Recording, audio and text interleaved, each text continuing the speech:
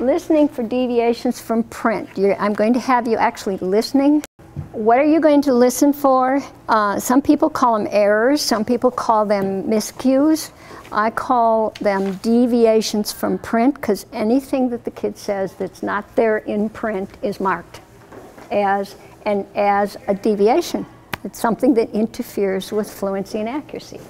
So, substitutions. I had a kid once who said he opened the goat instead of he opened the gate.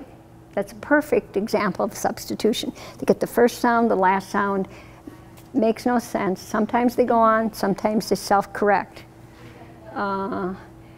Sometimes they make what I call our partial pronunciations. So the word is word, and the kid says rad. That's not a real word. So that's also a deviation from print. Sometimes they omit. Instead of in the park, the student reads in park. That is an omission, omitted a word. Sometimes they omit a piece of the word. They read dog instead of dogs. That's still an omission because they've missed a piece of that word. So both those would be two different omissions, okay? Sometimes there's insertions. The child may read at the home instead of at home, or may read dogs instead of dog. So again, anything that's not there or extra put in is a deviation from print. Repetitions. I may be the only person in the field of reading who counts repetitions.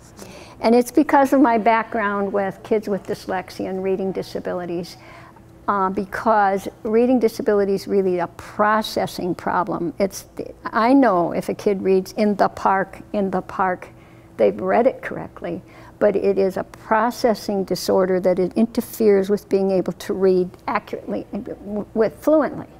And for some kids, the biggest problem is repetitions. It interferes with fluency. So do mark repetitions.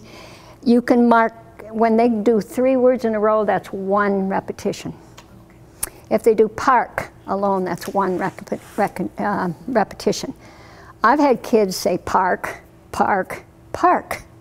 That's 3 repetitions, all correctly reading it, but sort of like a reading stutter, right? So you mark each instance of when's in the park. Let me make one caveat, which is if a kid says in the parks and then goes back to correct it by saying in the park, in the parks is marked as an insertion, but going back to self-correct is not marked as a repetition. Is that clear?